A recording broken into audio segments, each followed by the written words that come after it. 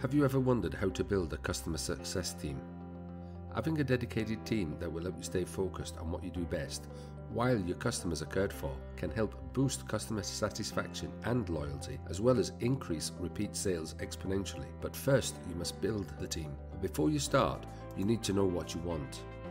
Understand what type of people you want to be on your team. While skill does matter, so does personality. Know what type of people you work best with. It might not seem like a big deal, but micromanagers don't work well with a lot of people, so you need to be able to access people who don't cross certain boundaries. Make sure of what you've got and access what you have. You may already have people that you can identify who may want to be on your team, or who are already on your team in a different role. When you know what you already have for resources, you can do better filling the gaps. For example, maybe you have a lot of comments on social media but no time to deal with them. Evaluate your capabilities and know what skills you need on your team. Take a look at what you have, what you want and what you need. Make a list of the skills that you need on your team so that you can fill it out with diversity. Having a range of people to go to that have different skills automatically increases the value of your business. Define and name each role. A good way to start is to define and name each role. For example, customer support, customer education and training, and customer engagement. These are 3 clearly defined roles that you may want to fill eventually.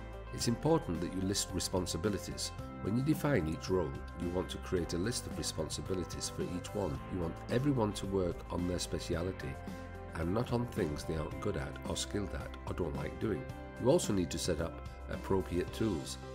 Your team will need tools to use in order to serve your audience. Let them know the boundaries and the goals and give them the tools to do what you want them to do, such as create and run project management systems or a customer relationship management system so they can succeed.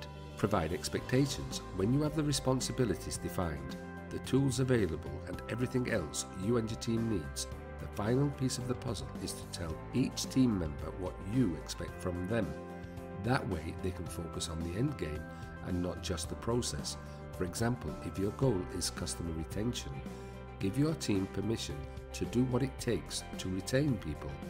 When you build a customer success team, you'll improve customer retention and morale throughout your whole business, which in turn will increase your overall profits. But best of all, think of the positive feedback you will get from your customers when they praise your input online when it comes to customer satisfaction. Absolutely priceless.